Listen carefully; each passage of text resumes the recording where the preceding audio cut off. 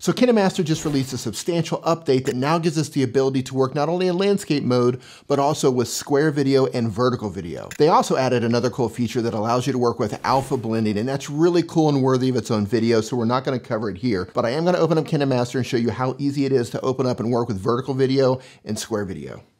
So if you're new to KineMaster, when you open it up, you're gonna be presented with an interface that looks like this. You're gonna tap on the plus icon over here on the left, and right away you're gonna be able to select your aspect ratio. And this is one of the new things that's inside this KineMaster update.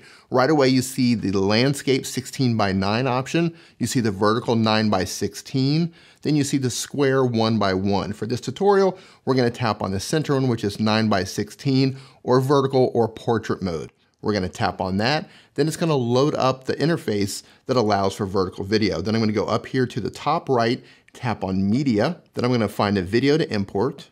Once the video loads up into the timeline, I'm simply gonna go down to the bottom left and tap on this backward facing arrow, and that's gonna bring it all the way up to the beginning. Then I'm gonna tap on the clip and it's gonna bring it up right here, and you're gonna see the tools that open up here on the right. So I'm just gonna trim off the very beginning of this, so I make sure that I tapped on the clip.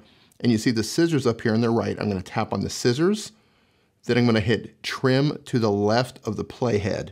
Then it's gonna trim off everything at the beginning, and then I'm gonna tap on the check mark up here on the top right, and then I can press play to test it to see how it looks.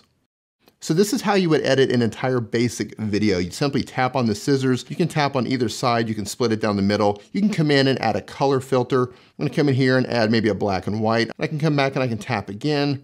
I can add a vignette if I want. I can come in and add an audio filter, which I'm not gonna add, but if you want to, this is where it's at.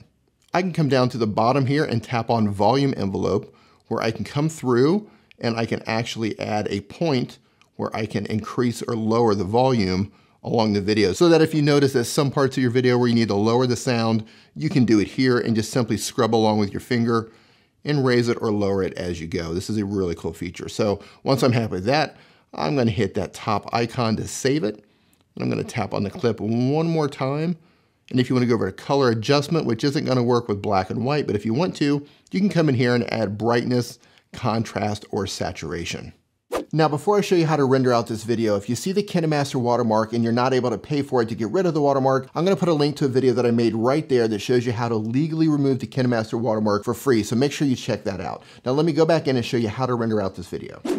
So once you have your clip totally edited, you have your audio put together, your filters on, maybe you have multiple layers of video, whatever you wanna do, and then you need to export your video so you can use it on some social media platform, you wanna come up here to the top right, tap on that, and it's gonna give you export options. Now I shot this in 1080p, so I'm gonna change it to FHD, which is full HD 1080p, and I'm gonna put my frame rate down to 24 because I like the cinema look. I'm gonna make sure that the quality here for bitrate is as high as it can go.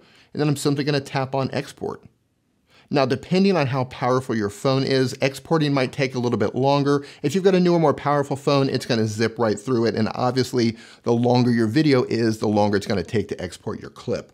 Once your clip has been exported, you're gonna see it pop up here on the right. You can simply tap on the play button, and then you can watch your video and play it back with all the filters and the audio changes that you added.